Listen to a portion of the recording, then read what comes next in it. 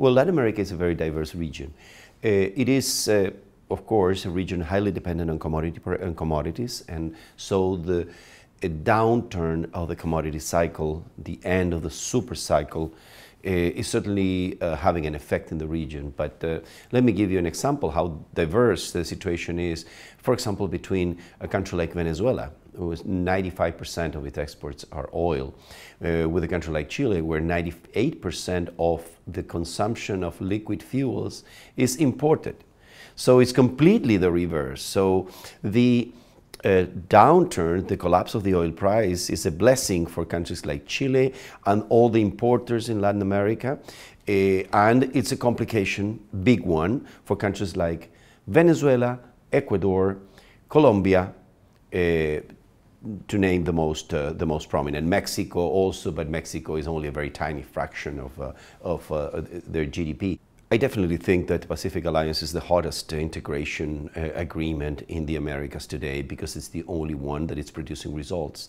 One way to measure results is that the meetings are, after the meetings you get of presidents or finance ministers or whatever, you don't get very long communiques. There are short communiques with actions, and that makes a difference.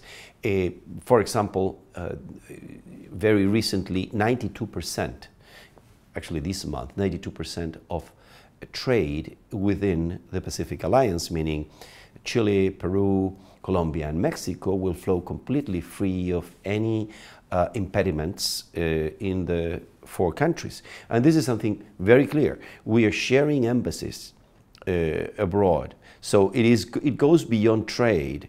It is, an issue, a feature of integration, which is much more profound, more intense.